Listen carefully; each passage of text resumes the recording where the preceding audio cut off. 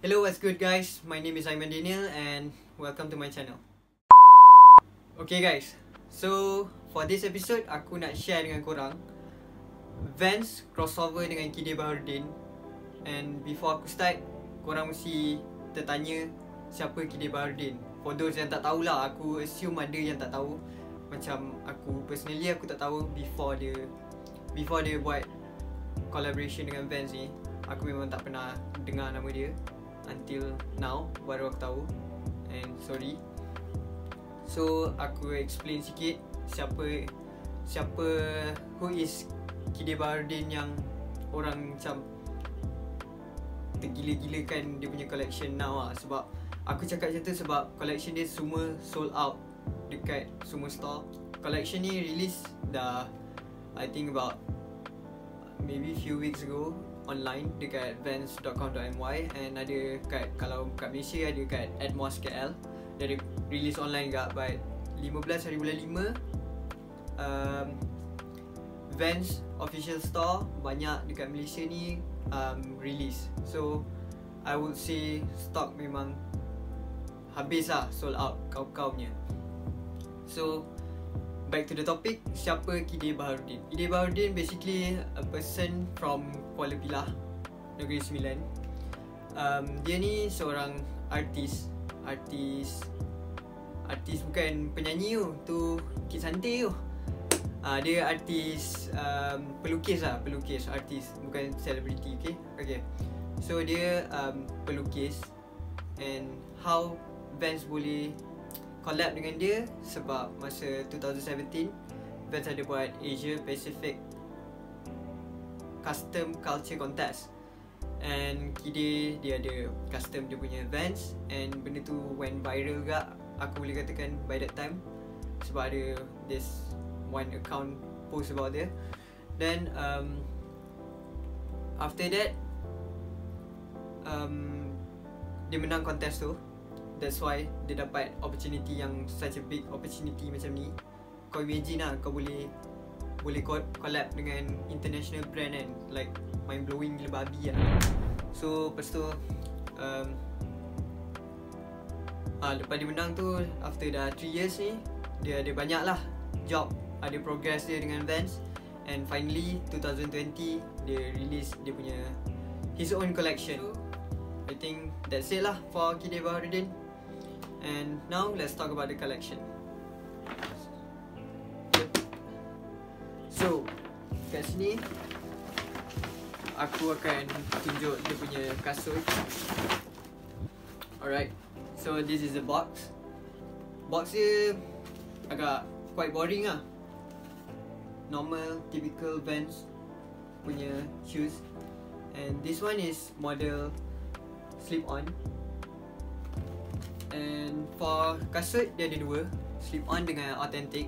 But for now aku just ada slip-on. So yeah, that's for the box. Let's get into it. So dia punya plastic pun the same. Alright, so this is it. Okay, so let's start with the shoes. Okay, so basically interesting part, benda paling aku suka pasal kasut ni, every design, every pair comes with different design. Macam kau tengok ni sebelah lain memang lain kan. But kalau let's say kalau ni pair aku dan korang ada beli yang korang punya, design dia takkan sama macam ni. Means memang every single pair dia akan design dia, pattern dia akan lain-lain. Sebab aku assume lah diorang print out dekat big canvas, then maybe diorang cut out for a pair. So diorang just like randomly masukkan. So bagi aku like benda tu cool lah. Dia takkan means like kau takkan sama dengan orang. And Kide Baharudin ni dia design based on our culture Malaysia. And dia banyak bawa vintage punya vibe lah. Zaman-zaman dulu, kampung punya lah, culture kampung kita lah. So macam korang tengok ni, ada kat Peripheral, ada macam menara bangunan lama-lama semua. So memang tu like macam kita punya environment during old days. And one thing aku suka sebab dia punya drawing ni reminds me of Kampung Boy, macam lah punya animation semua kan. So like aku suka lah benda-benda macam ni. Lepas tu, and one thing pula, every shoes akan datang dengan tag ni, which is dia tulis VANS Kide Baharudin.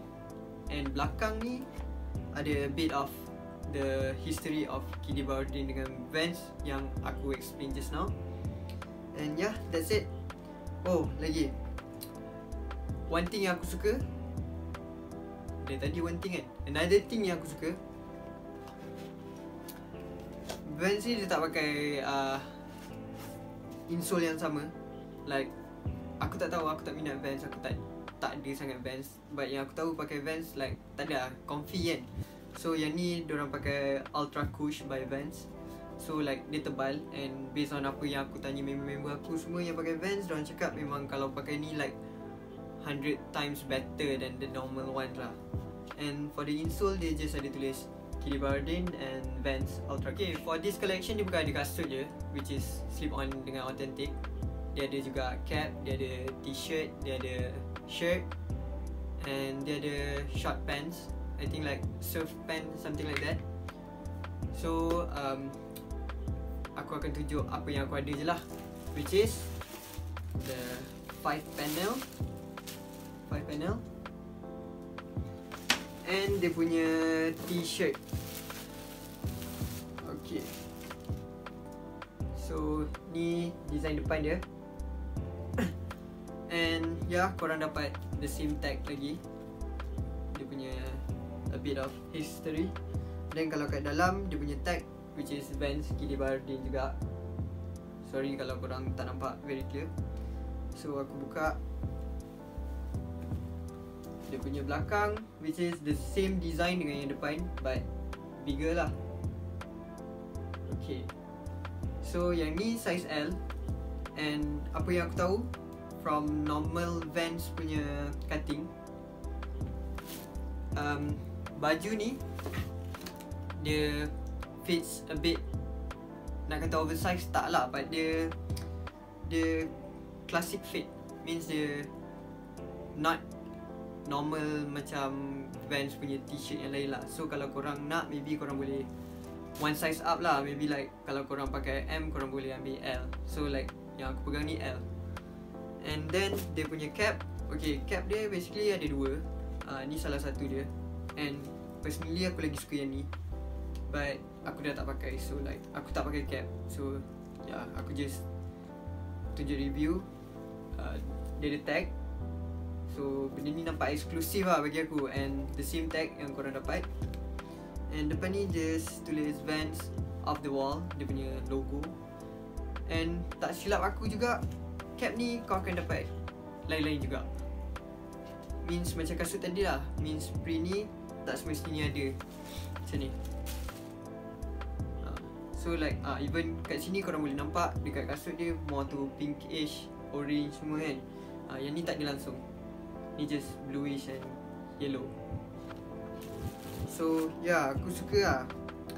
But now aku bagi honest opinion aku as a, tak ada collector, as a reseller or whatever lah korang nak panggil. Aku takkan pakai kasut macam ni kot. Maybe sebab aku memang tak suka VANS kot. I'm not a VANS collector. And aku tak adalah benci, but aku tak berapa minat. And no hate lah, sorry lah. So yeah, but kalau korang as a collector VANS, or maybe VANS lover, or orang yang suka seni semua, korang patut ada lah. Sebab this is something yang korang boleh banggakan lah. Sebab ya, macam before this collaboration VANS dengan Malaysia ni ada pernah 3 je. The first one is showroom skate. Ada kedai retail skateboarding store. Then the second one is Pak Din Musa. Pak Din tu pun skaters. So like ni the first time yang dia collab dengan seni punya person in Malaysia. So like this is our local punya something to be proud of lah. So korang kena ada. Okay, so overall dalam dia punya collection, aku paling suka dia punya, maybe dia punya shirt. So like I don't know, maybe like dia macam nampak cool lah. Aku suka lah, maybe like tu ada vibe aku sikit. But I don't know, aku pun tak berapa pakai sangat baju-baju macam tu. But yeah, that's my honest opinion. Aku tak tahu lah, sorry kalau kita opposite, but this is me. I think that's all for VANS Kide Baharudin. Kalau korang nak, I think like for now it's too late to get retail, so just buy it from Resell from here. Trusted seller, man. And yeah, thank you guys for watching. Don't forget to follow me on Instagram. My personal account is I'm the Bomb, and my Resell account is Soul Steps. Korang boleh check. And basically item ni without my customer aku tak ada lah benda-benda ni, to be honest. And yeah, that's all. Bye. Jap, jangan lupa subscribe and like and share, and suka hati korang lah nak buat apa, tapi subscribe, okay? Benda paling penting aku lupa. Okay, ciao. Hello.